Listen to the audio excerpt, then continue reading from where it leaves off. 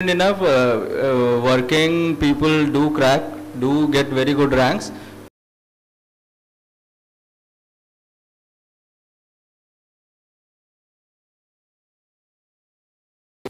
2014, when I was working incidentally in government sector only.